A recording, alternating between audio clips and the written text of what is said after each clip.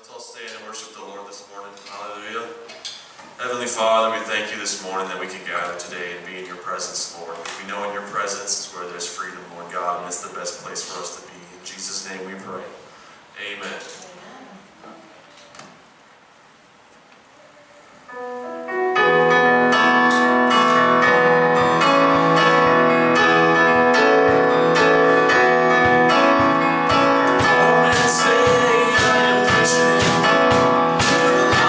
Say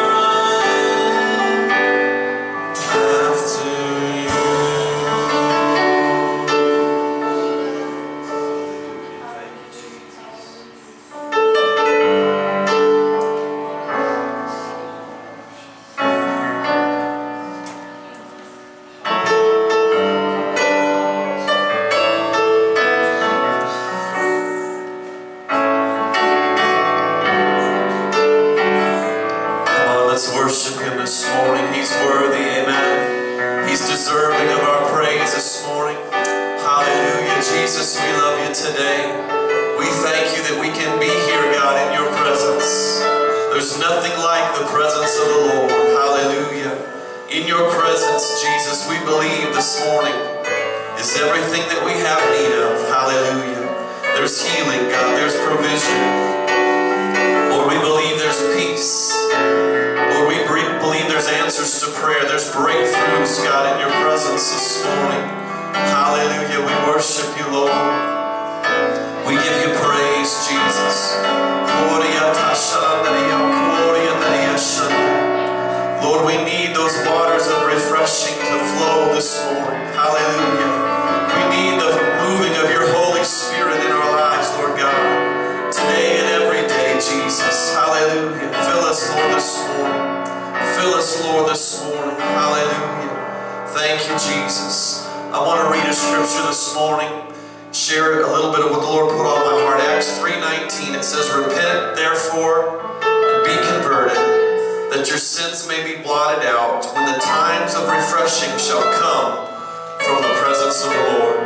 When God's moving, that's a time not for us to be taking His presence for granted. Amen. Peter was preaching after the day of Pentecost in this verse. There were a lot of religious people that knew how to do church, you know what I mean? But there was a need for them to respond to the presence of the Lord. I don't want us just to do church this morning. I want us to sense God moving. Amen.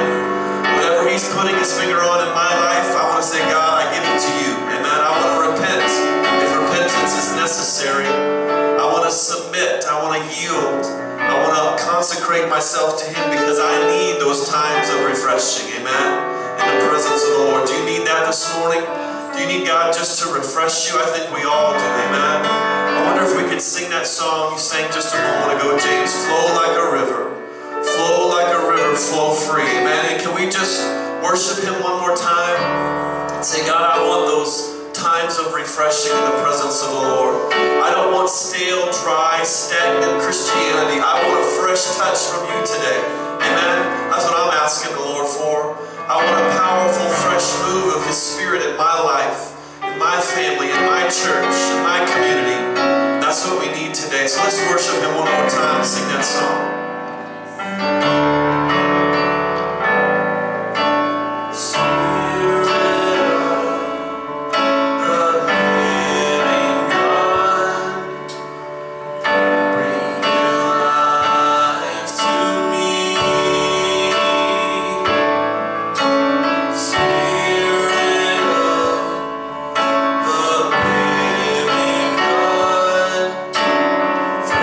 Like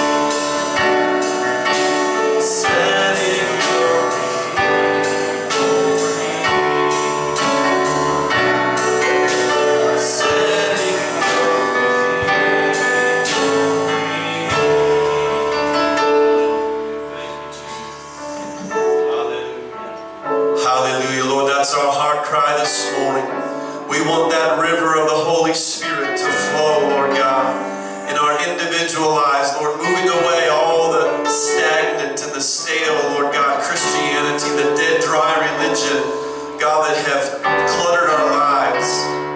God, we want a fresh touch from you. God, our families need a fresh touch from you, God. Today, we need those times of refreshing in the presence of the Lord. May our families experience that today. God, may they know you, Jesus. May they walk with you and hear your voice, Lord God. Sense the moving of your Spirit, Lord God. Our community, our church needs those times of refreshing in the presence of the Lord. Every time we come together, Lord God, I pray that you'll move in a powerful way. That we won't just have a form of godliness with no power, but God, that we would sense that you're with us, God, every time we gather. God, let your word, God, change us. Let your Spirit fill us, Lord God. Lord, our community, our nation needs you desperately, Lord. We're asking you to send reformation, revival, Lord God. Times of refreshing in the presence of the Lord. May it be so, Lord God, from Colorado Springs. May it be so one more time for the United States of America. Bring us to repentance, God. Bring us to a place of true surrender to you, God. Lord, we just believe you for that today. We're asking you for it. Lord, we pray that you'll accept our worship this morning as a sweet sound in your ear. We pray it's put a smile upon your face. God, we're asking you just to smile upon us today. Draw us closer to you. Bring us to deeper depths. Bring us to higher heights in you, Jesus. We want to mature in our faith, God, as we're in your presence this morning. We just thank you. We give you glory. We give you honor for all that's going to be done in Jesus' mighty name. Hallelujah. Amen. James, if he would to come back to the piano. We're going to go to the Lord in prayer this morning. We want to pray for your needs today. Believe God to touch you, to heal you, to minister to you. Aren't you thankful we have a refuge in Jesus? Amen. When we have a problem, we don't have to turn to fentanyl. We don't have to turn to heroin. We don't have to turn to illegal drugs or even prescription drugs. We can turn to Jesus. Amen? He is our healer. He took stripes upon his back for our healing. And we can look to him today. I want to mention a few needs this morning before we sing and before we go to the Lord in prayer. I want to ask that you would pray for my sister Dawn, who lives in Tulsa, Oklahoma. She is facing a difficult job situation, maybe having to look for a new job. So pray that God would touch her, provide for her. Continue to pray for my dad, the infection he's had in his feet. He's doing much better. The doctor gave him good news and he's improving, but let's continue to pray for him. Let's pray for Candy this morning with her ankles. God would touch her, and if the surgery is necessary, that they can schedule that and get that taken care of. And continue to pray for a pastor friend of ours, pastor's wife, Pam Rodriguez, had a heart attack a couple weeks back, and we're praying that God would touch her. Let's continue to pray for Brady this morning. He has some health issues, young man is with us this morning. Let's pray that God would heal him and strengthen him and do a work in his life. Continue to pray for Carol, an older lady who used to attend here, has been having some issues with her lungs. Pray for Jerry and Norma. They are supporters of our church, used to attend here as well. Their neighbor, who is, I think they said 88 years old, was tested positive for COVID this week. And pray for God's protection over Jerry and Norma, because they were just talking with her not too many days ago. And that God would help us all, amen, to live in faith and not fear, amen. And believe God to touch those who are suffering with COVID right now, and that God would heal them and strengthen them. Let's pray for our family camp. I'm just believing God to just refresh, amen, and strengthen and fill the young people. But I'm going as well, so I'm considering myself a young person. I want God to touch and fill and refresh me as well. And I do encourage you to tune in. Let Him minister, let the Lord minister to you in those services. Let's pray for our services coming up with Dave and Charlotte. And as I said, I believe the Lord's going to do some supernatural things, amen, if we'll believe Him. And let's believe the Lord for that. James is going to lead us in a song this morning, and then we're going to go to the Lord in prayer. If you have a need today, you need healing, you need provision, you need peace, you need a breakthrough in your family, whatever that need is, it's not too small and it's not too big for God, amen. If you're watching online, God hears and He knows your heart's cry today, and He wants to minister to you. And as we sing this song, I believe James is going to lead us and turn your eyes upon Jesus. And as we do that, would you just do what that song says? Stop looking at how big your problem is and remind your problem of how big your God is. Amen? God is able, and He can meet that need. And let's just worship Him for a moment, and then we're going to go to the Lord in prayer.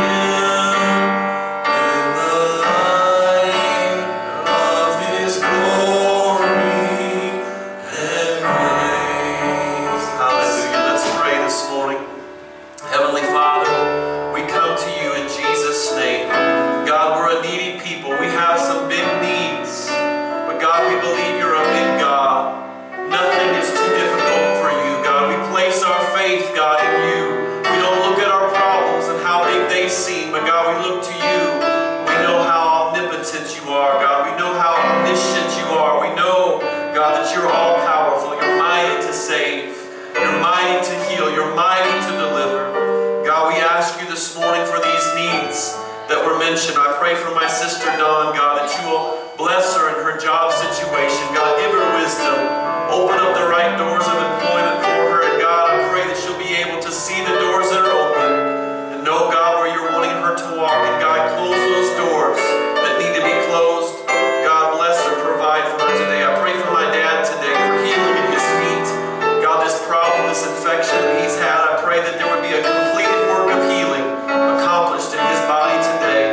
Let him know that you've touched him. God, I pray for my co-worker Gwen, whose husband Jeff has prostate cancer. I pray for healing. Thank you that the surgery was a success. And God, I pray for a quick recovery, Lord God. There will be no more signs of cancer. God, a testimony to your healing touch. We pray for Candy this morning, Lord God, for her ankles. I pray for healing, for full range of motion, God, for comfort in Jesus' name. If this surgery is necessary, God, I pray that you'll give wisdom and skill to the doctors to perform this surgery. God, give Candy a peace in the midst of this situation and a quick recovery. We're believing you for that. Lord, I pray for this pastor friend of ours, Pam Rodriguez, who recently had a heart attack. God, I thank you for your healing touch over the last 2 weeks. We're asking heart physically be strengthened, God. Lord, anoint her, anoint Pastor Jim, God, as they minister there in Warwick, Virginia, Lord God. Help them to continue to be able to minister the gospel of Jesus Christ, to know that you're with them. Lord, we pray for Brady this morning, for healing in his body, Lord God. You know the source of the problem, what causes this pain and these issues that he's dealing with. Lord, we believe that your work on the cross was a finished work. We pray that this problem would be finished in Jesus' name, that there would be healing and wholeness and strength. We pray for Carol this morning, for healing in her lungs. God, clear up these lungs. God, let Carol know that you're as close as a mention of your name. God, just minister to her today. Strengthen her, Lord God. Give her grace. We pray for Jerry and Norma, for their neighbor who's 88 years old and tested positive for COVID this past week. We pray for healing, Lord God. I pray that you'll use Jerry and Norma to minister to this neighbor, to tell them that they don't have to be afraid. They can look to Jesus. God, you're able to heal. You're able to save. Protect Jerry and Norma from contracting this as well. God, just give them your peace. Give them your comfort. We pray for family camp coming up this week. God, let your Holy Spirit move in a mighty way. Anoint the speakers, God, who are ministering, who are teaching. God, I pray that we'll see eternal consequences in the lives of our children, the lives of our teenagers, as well as the adults who attend and who tune in. God, let there be a revival that takes place because of what you do at family camp. Lord, we pray for our services with Dave and Charlotte coming up. We pray that you would give them a right now word, God, for the ministry that they're going to be doing here that weekend.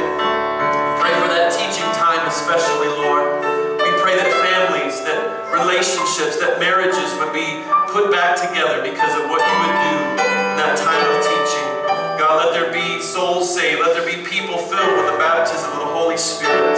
God, let there be fruit that remains in our church because of what you would do in these special services. We thank you for that. God, we just thank you for each person that's tuned in today over Facebook Live. You know their needs. Minister to them today. Make provision. Give peace. Give wisdom. Give healing, we pray, in Jesus' name.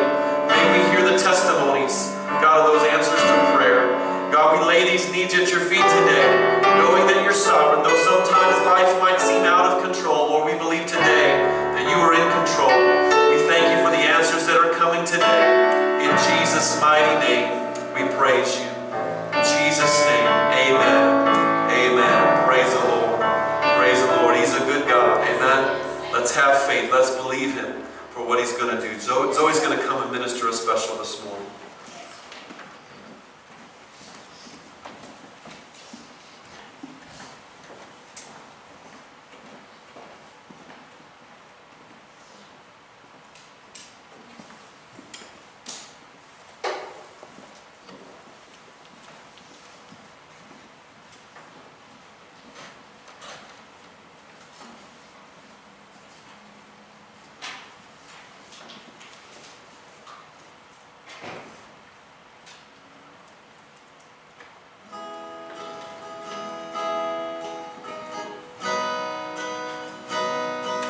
There's a calm that covers me when I kneel down at your feet. It's a place of healing. It's a place where I find freedom.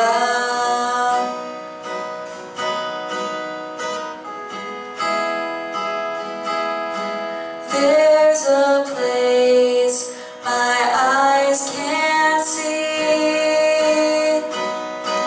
where my spirit longs to be.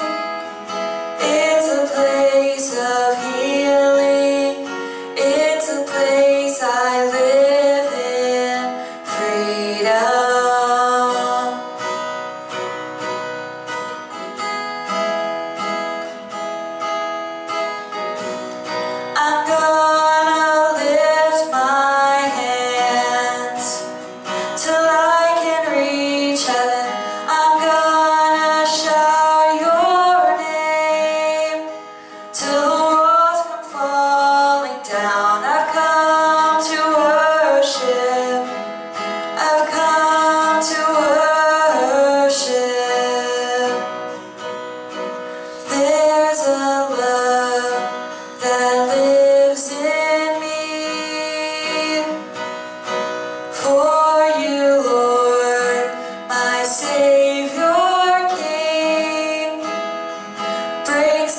sin that's binding leads me to a place of freedom.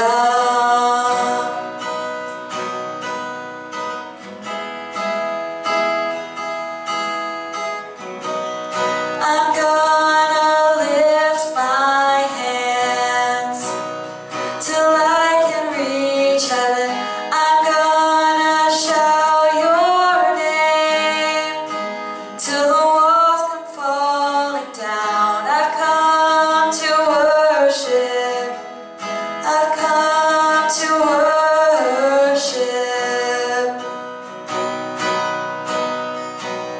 I'm gonna sing my song like I am unashamed. I'm gonna shout for joy at the mention of your name. I've come to worship. I've come to worship. There's no one that can bring me peace, that can wash me clean like you, Lord. There's nothing in this world that can free me. You save my soul. I'm gonna lift my hands till I can reach heaven. I'm gonna shout your name till the walls come falling down. I've come to worship. I've come to worship.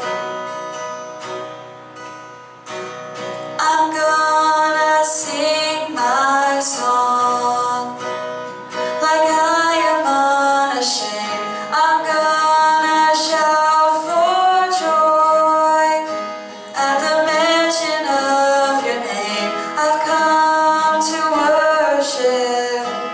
I've come to worship.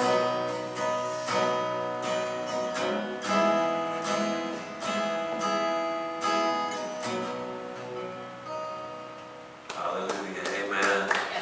Praise the Lord. Praise the Lord. I'm going to worship the Lord. Even if I'm the only one doing it, I'm going to worship the Lord. Amen. And God's going to help us when we have that mindset. If you have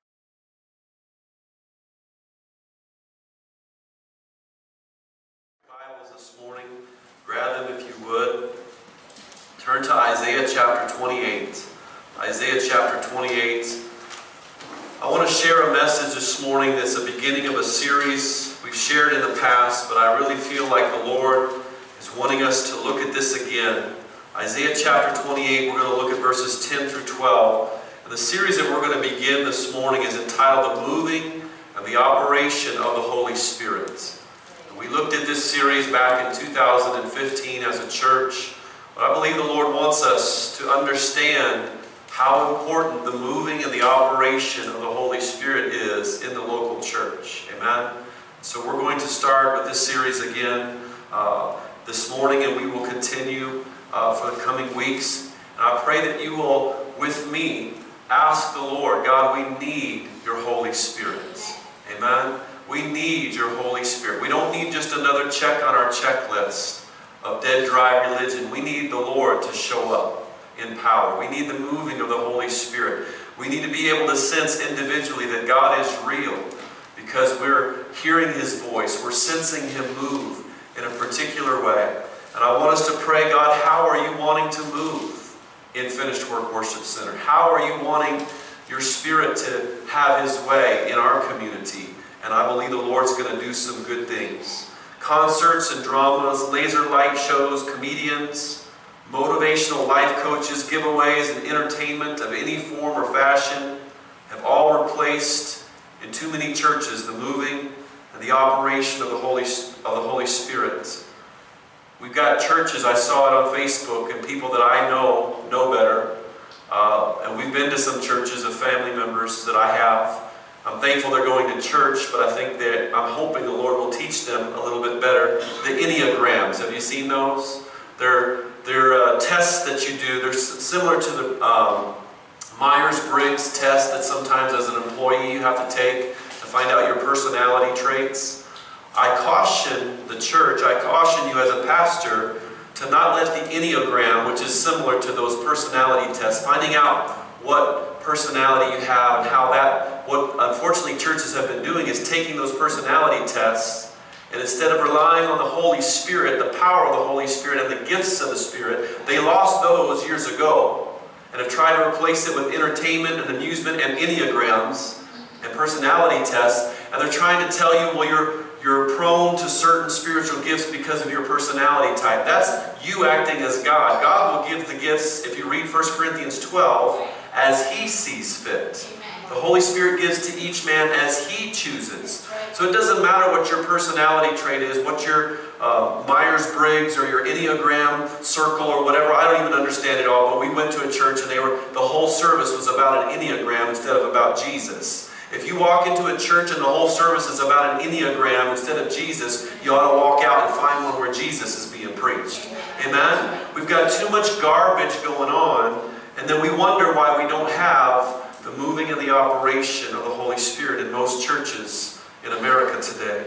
Ichabod could be written across the doorways of many of these churches because, as the story in the Old Testament goes, the glory departed a long time ago. That's what the word Ichabod means. The glory has departed.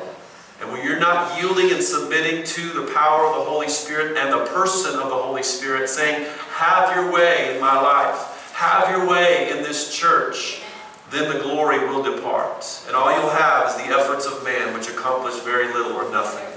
Less than 2% of the adherents to the mainline Pentecostal denominations in the U.S., Assemblies of God, Church of God, Foursquare, Pentecostal Holiness, those are the four major Pentecostal denominations.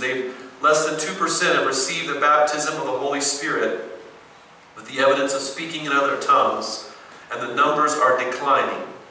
Less than 2% of those who go to Pentecostal denominations say that they've actually experienced the baptism of the Holy Spirit with the evidence of speaking in other tongues. What we need today is what the church has always needed to be powerful and effective for the kingdom of God, and that's the moving and the operation of the Holy Spirit.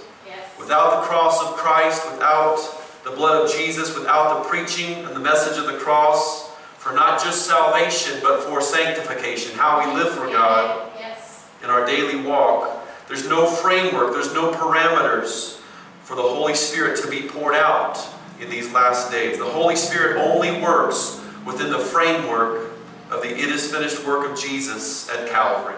And so it's no wonder that the churches have lost the power of the Holy Spirit, the person of the Holy Spirit, because they're no longer preaching Jesus, they're preaching Enneagrams. They're no longer preaching Jesus, they're preaching life coaching and psychology. They're no longer preaching Jesus, they're preaching 31 faith declarations as the whole Sunday morning service. Looking in the mirror and saying what a champion we are, how great we are. And I don't care if you include some scriptures with that, that's still garbage. Amen? It's garbage. And we need Jesus, we need the gospel, we need the message of the cross if we're going to have what we're talking about in this series, which is the moving and the operation of the Holy Spirit. It's not catchphrases and cliches. We have to be careful as message of the cross people as well. It's not just saying all the right words and wearing the right t-shirts from SBN. There's nothing wrong with that, but if that's all we have and we don't have the real, the moving and the operation of the Holy Spirit, we're no better than the 2% of these denominations.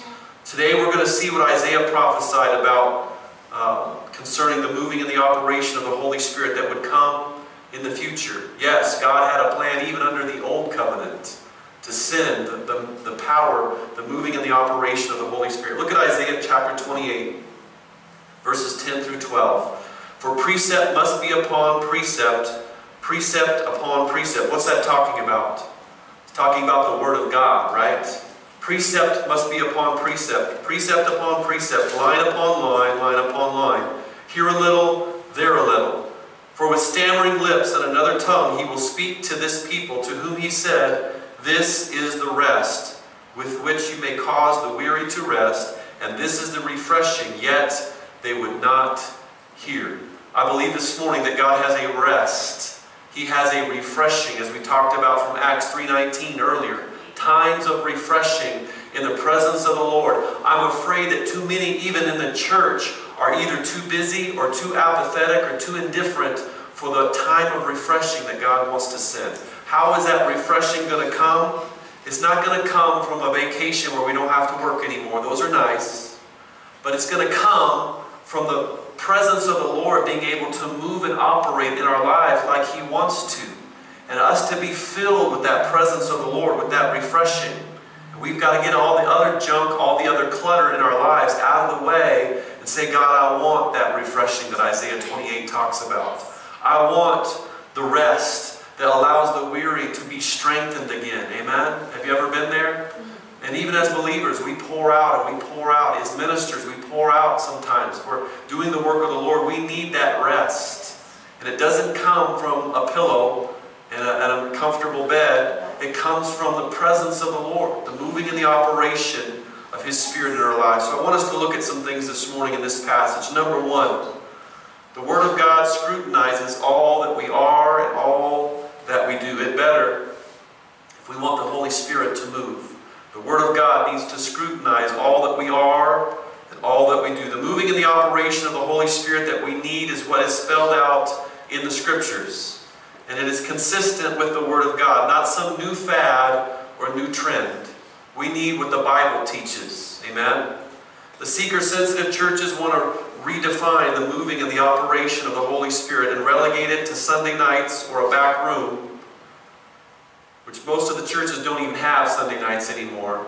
So what does that do with the Holy Spirit and the gifts of the Spirit in those churches? Think about that. Or just some side room. No, God wants the Spirit to be fully visible to the entire church. And I interned under a pastor, supposed to be Assemblies of God, who said that the Scripture in 1 Corinthians 14, where it says tongues are a sign to the unbeliever, that he said that the connotation in the original language is that it's a negative sign. That's not what the Word of God says. And if you read all of 1 Corinthians 14 and all of 1 Corinthians 12, it does not bear out in context that it's a negative sign. No, when the Holy Spirit is allowed to move and operate in a church with the gifts of the Spirit. What are those gifts? Tongues, interpretation of tongues, prophecy, word of wisdom, word of knowledge, healing, faith, miracles, discerning of spirits. When the Holy Spirit is not hindered or put to a side room, but is allowed to move in a service with those gifts, it says even the unsaved person who's never been in the presence of the Lord before, it will be a sign to them. I had a friend I brought to youth group when I was a teenager at Assemblies of God Church. And I brought this friend to youth group. He'd grown up Catholic. And he came to youth group with me, never really understood a personal relationship with the Lord. Jason went with me to youth group, and he sat in 2 or 3 services. I invited him several times. I was surprised he came, to be honest, because of his upbringing. But he came, and the Lord was beginning to deal with his heart. And I didn't shove the gospel down his throat, but I was like, Lord, touch him. I'm glad he's wanting to come. Came to youth group, and by like the 3rd service he had been there, he pulled me to the side after service, and he said, Eric, I don't understand. It's like the pastor, and it's been more than one pastor because I've been here 3 times now, but it's like they're reading my mail. They know exactly what's going on in my heart, and they're like what they preach and what they teach, it's like they know something about me, yet I've never talked to them. And I said, well, Jason, that's the Holy Spirit. Amen? That's what it means in 1 Corinthians 14 when it says tongues are a sign. He had somebody give a message in tongues one of the services he was there. Never been in that kind of a situation in his life because he grew up Catholic. Yes. But he didn't run out screaming saying, what in the world was that? You know, like some of the seeker-sensitive churches say the unsaved will do. No, he sat there and he listened to the message in tongues, which he didn't know what that was. The pastor explained it. That's the pastor's job. Amen? Then they gave the interpretation in English, and that was what really got him to pull me to the side and say, when he gave that, he didn't know what to call it, that message in English, he said that especially was like God was reading my mail, or that person was saying something about me. How did they know that? I'm like, they didn't. It was the Holy Spirit. We need that, amen, in the church. We need to understand that the moving and the operation of the Holy Spirit is not repulsive to the unsaved. It may be something they've never seen, but it's what they need. They need not the gimmicks in the game, not the amusement, the smoke and lights. There's nothing inherently wrong with those things. But they need the moving and the operation of the Holy Spirit. Listen to this quote. The idea is that everything must be measured by the Word of God. No other measurement will be accepted. Are we allowing our personal lives to be scrutinized by the Word of God to the smallest detail? Are we allowing our church to be scrutinized, to be weighed against what the Word of God teaches? If not, we cannot expect a genuine moving and operation of the Holy Spirit to take place. God, if your Spirit's not moving here, why? Show us. Am I the one that's in the way? God, and is there something in my life that I need to lay down at the foot of the cross? God will show us if we'll allow Him. What did David say in the Old Testament? God, search me today. See if there be some wicked, some twisted way in me that you need to straighten out. Aren't you thankful God's patient with us? Amen. Even though I've been saved since I was 5, God's been having to straighten out things in my life ever since I came to Christ. And that will continue until we see Jesus face to face. Hebrews chapter 4, verse 12. For the Word of God is living and powerful and sharper than any two-edged sword, piercing even to the division of soul and spirit and of joints and marrow, and it is a discerner of the thoughts and the intents of the heart. God, are the thoughts and the intents of my heart what they ought to be? God, I'm a pastor. That doesn't excuse me from the scrutiny of your word. Are the thoughts and the intents of my heart what they ought to be? God, I've been saved for 20, 30 years, so what? Are you still scrutinizing your life, allowing the Holy Spirit to scrutinize your life by the Word of God? If we will, we'll continue to grow. Amen? Psalms 19, verse 7. The law of the Lord is perfect, converting the soul. The testimony of the Lord is sure, making wise the simple. We need God's Word. Amen? If we're going to have the Spirit of God moving. It's the Word of God little by little, mandate by mandate, day by day, year by year, that will prepare us to receive all that God has in store for us by way of the cross of Christ. The moving and the operation of the Holy Spirit. Do we want the gifts of the Spirit in operation in our church services? Do we want to see people healed? Do we want to see demons cast out? You know, if we want demons cast out, it means we have to be willing to allow people who are demon-possessed to show up. So do we really want demons to be cast out? Sometimes, I've been in some churches growing up. When I was 6 or 7, I was in a church where a man came in who was demon-possessed. And he came down to the altar and they laid hands on him, as the church should, and cast those demons out. But I'll tell you what, there were some religious people in that service that when they heard that man manifesting, they were gone out the door. And maybe they should have if their life's not right with God. But maybe what's revival, what would take, what most churches need for a revival is some demon-possessed people to show up. Amen? Because then it's no longer just playing games, it's real. Amen? And if you don't have the power to set that person free, they may cause some problems in your church. Maybe there's some churches that need that. Stop playing the games. Stop giving the philosophies of men and get the power of the Holy Spirit. Do we want to have addictions broken off? Yes. We say amen, but think about what that means. That means we're going to have to allow the people who have the addictions to show up and to maybe not smell like we smell or look like we look or have the same worldview that we have right now. Jesus can change that, amen? But it's got to start with us allowing those people and inviting those people to be here. Do we want that in the church? That's what God wants. Amen? He wants to set the captive free. And Jesus was accused of being a friend of sinners because he didn't participate in their sin, but he went to the broken, the bruised, the desperate, and he ministered to them. We need to see victories won. We need to see breakthroughs experienced, but we must allow the Word of God to scrutinize all that we are and all that we do if we're going to see that happen. Number 2, Isaiah 28 talks about stammering lips and another tongue. The very first thing that Jesus takes control of when He baptizes us with the Holy Spirit is the member of our body that usually gets us in the most trouble, right? He takes control of our tongue. James chapter 3. If you've never read James chapter 3, you ought to read it. I mean, the maturing of your faith as a believer.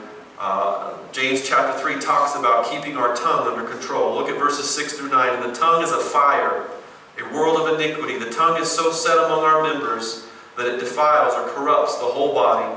It sets on fire the course of nature, and it is set on fire by hell. For every kind of beast and bird, of reptile and creature of the sea is tamed and has been tamed by mankind, but no man can tame the tongue. It is an unruly evil full of deadly poison. With it we bless God our Father, and with it we curse men who have been made in the similitude of God, in the likeness of God. Our tongue gets us in a lot of trouble. So the very first thing, the first evidence, it's not the only evidence, but the first evidence of being baptized in the Holy Spirit is we speak in a new tongue.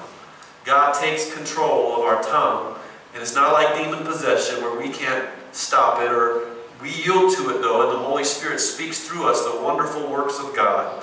What are we saying when we're speaking in other tongues? Acts 2:11, we hear them speaking. This is what they heard on the day of Pentecost. We hear them speaking in our own tongues the wonderful works of God. It's not just babble. It's not just a repetition of 5 or 6 different words. There's been a lot of abuse. The abuse doesn't make the real wrong. Amen? It just makes it more real. We want the real. We want the Holy Spirit to move. Why is speaking in tongues important to the moving and the operation of the Holy Spirit in our individual lives and in our church? Look at 1 Corinthians 14, verse 4. He who speaks in a tongue does what? Edifies himself. That's talking about that language that God gives you when you get baptized in the Holy Spirit. It helps you build yourself up in your walk with the Lord. It's a sign to the unbeliever, as we talked about a minute ago, that something supernatural from God is happening. That's what it was for my friend Jason, who was Catholic, never seen that in his life. He was like, I don't know what that was, but it was like somebody's reading my mail. That's what that word sign means. It's a sign to the unbeliever. 1 Corinthians 14, verse 21 and 22. In the law it is written, with men of other tongues and other lips I will speak to this people, and yet for all that they will not hear me, says the Lord. Therefore tongues are for a sign, not to those who believe. You're already convinced of all that God has you if you're a believer. Tongues are a sign not to those who believe, but to unbelievers. That's why we need it in the church. Not in a side room, not on Sunday night, which we don't even have anymore, but we need it in our services. Prophesying is not for the unbeliever, but for those who believe. We need to understand what God is teaching us there. The only requirement for receiving the baptism of the Holy Spirit is that you express proper, exclusive faith in what Jesus accomplished for us on the cross. We're saved. If you're saved, God wants you to be filled with the baptism of the Holy Spirit. He wants you to have the first evidence and all the 9 or 10 other evidences of the baptism of the Holy Spirit. And all we have to do is ask. Luke 11, 11 through 13. The only thing we do is we just ask. God's not going to withhold from us His good gifts. Amen? His free gifts, which salvation is a free gift. Baptism of the Holy Spirit is a free gift. Number 3. The rest and refreshing. This is the last thing I want us to see from Isaiah 28. Again, the Lord showing us about the moving and the operation of the Holy Spirit. Rest and refreshing results when we let the Word of God scrutinize us. Amen? And when we get the baptism of the Holy Spirit and He takes control of our tongue, what's going to result? Rest and refreshing. Amen? What we could not do in our own strength, God will do when we let His Word scrutinize us. When we get filled with the Holy Spirit. Why are church people worn out? Why are they mediocre in their faith walk and living in defeat? Because the object of faith has shifted from Jesus Christ and Him crucified to something else. And that's why so many people are worn out. They claim they're burned out in their Christianity. When the object of our faith is not Jesus Christ and Him crucified, then the moving and the operation of the Holy Spirit will not be present. There will be no rest. There will be no refreshing. All it is repetition, busyness. You got to be on 6 ministry teams. You got to go on every outreach. You got to go on the missions trip in the summertime. I've been there before when I was in the Assemblies of God, even as a minister. And we're just wearing ourselves out, but never really getting that rest and that refreshing that God wants us to have. Most churches have calendars packed with activities, thinking that busyness is next to godliness.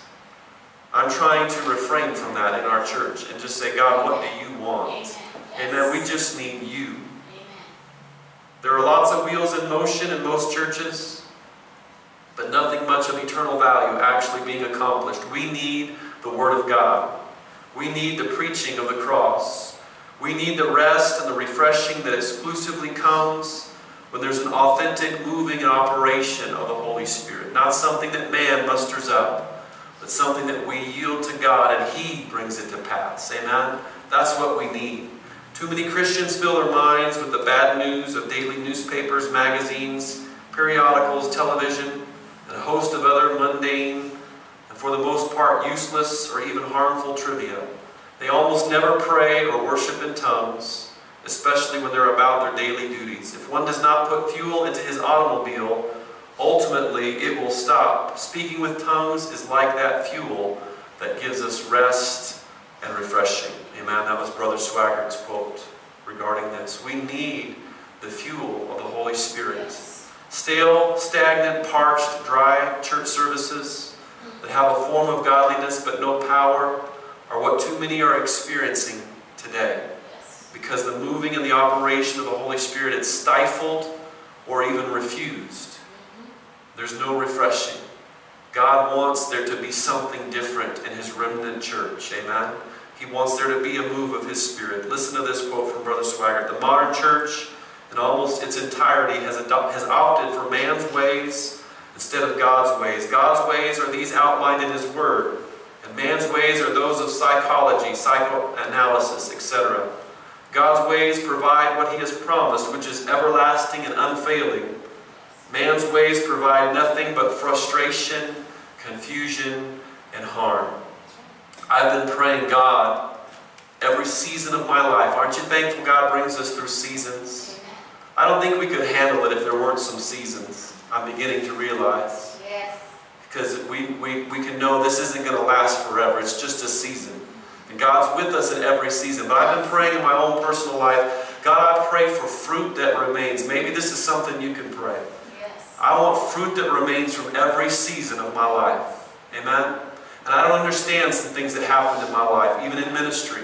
God, I don't understand that some of the stuff is painful that God brings us through, but it's just a season. Amen? But God, I want fruit that remains from every season. And then I've also been saying, I feel like the Holy Spirit's been telling me, God, I want there to be some crossover in the seasons of my life. I can't go back 20 years ago, but God, I pray that the message of Jesus that I shared with somebody 20 years ago in a different church, in a different season, God, I pray that I hear now in this season that, God, you're doing something in that person's life. Amen? I believe God wants to do that for us. I really believe that that's what Romans 8:28 talks about when it says He's going to work all things together for good. God, I don't understand why I'm having to do some of the things I'm doing right now in this season. But God, let there be fruit that remains. And the Holy Spirit can do that. I want to see some of those people that I grew up in Assemblies of God. I'm just going to say exactly what I mean right here. And I think you can relate. But they don't understand the message of the cross. And I didn't either for a while.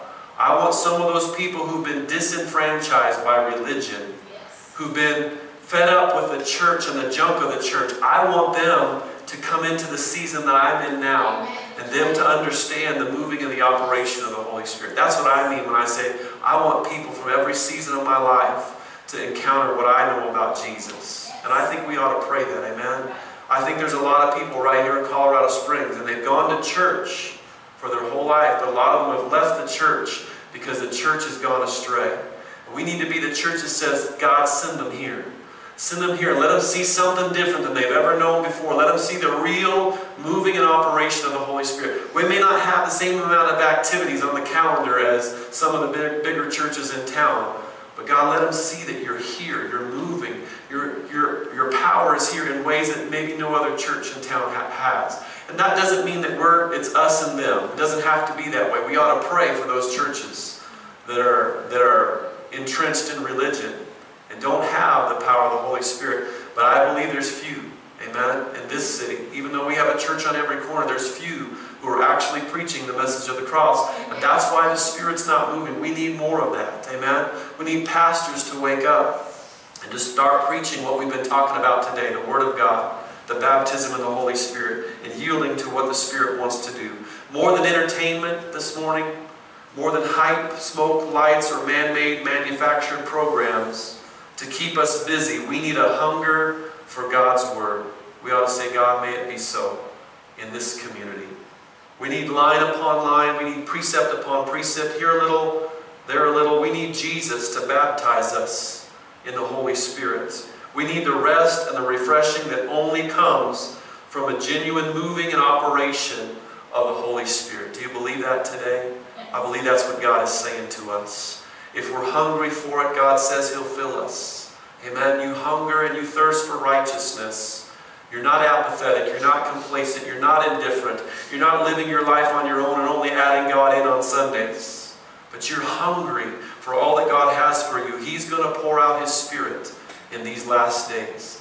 We ought to say, God, I want those times of refreshing. I want the moving and the operation of your Holy Spirit. Would you stand with me this morning? I'm going to ask James, if he would, to come back to the piano as we close this service out today. Every time God speaks, He wants an answer. What's the answer God wants from your life this morning?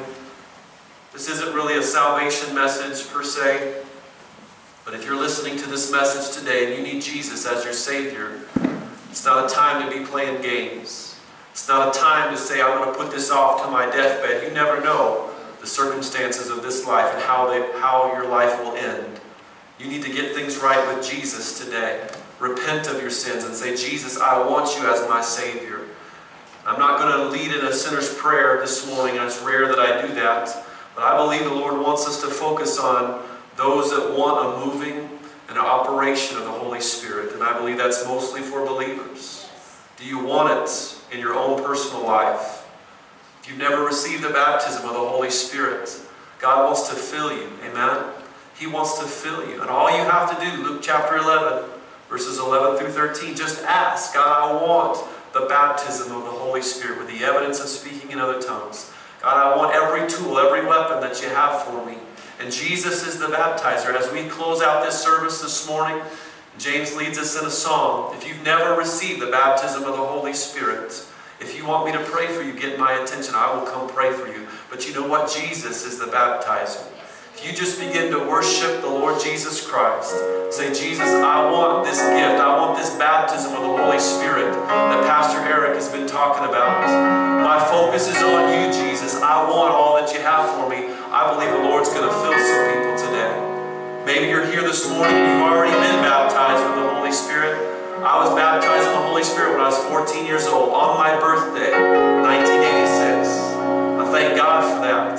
But you know what? I need a refilling of the Holy Spirit from time to time. And it's not because God is insufficient, it's because I'm insufficient that I need a refill. Amen? I can only take so much, or I neglect what God has already poured into my life. That's why we need a refilling. Not because God didn't give us enough the first time, but because we're insufficient. And if you need a refilling of the Holy Spirit, Ephesians 5:18 says He will refill